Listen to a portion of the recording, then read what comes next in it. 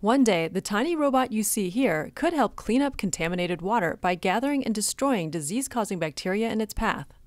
And rather than staying behind in the water like conventional disinfectants, it can be removed easily with a magnet. Small armies of these bots could help the world clean up water in places where potable sources are scarce.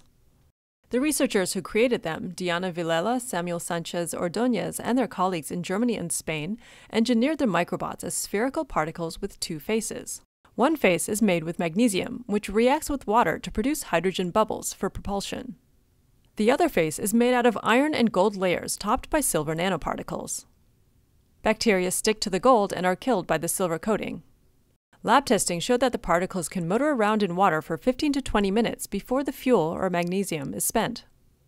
In that time, they can collect and kill more than 80% of E. coli in water spiked with a high concentration of the bacteria.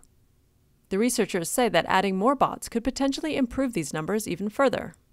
And because the spheres contain iron, which is magnetic, the microbots can be removed easily with a magnet, making cleanup a snap. The scientists report their development in the journal ACS Applied Materials and Interfaces.